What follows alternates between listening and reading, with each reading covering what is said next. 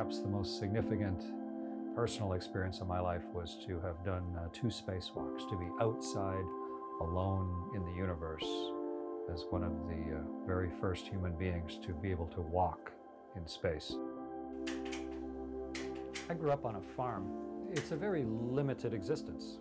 It was sort of through the mind-expanding possibility of books that I started to get a glimmer of what might someday become possible in my life. And what's amazing is some of those dreams came true almost like I never could have imagined.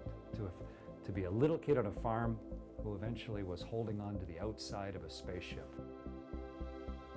On board a spaceship, your days are wildly full. So I would steal the first hour or 2 of my sleep period to look out the window, to see the world, to stare at the huge thunderstorms of the world where one lightning bolt will now echo like a contagion across 1,000 miles of cloud, or to see a huge swirling typhoon or hurricane somewhere around the planet.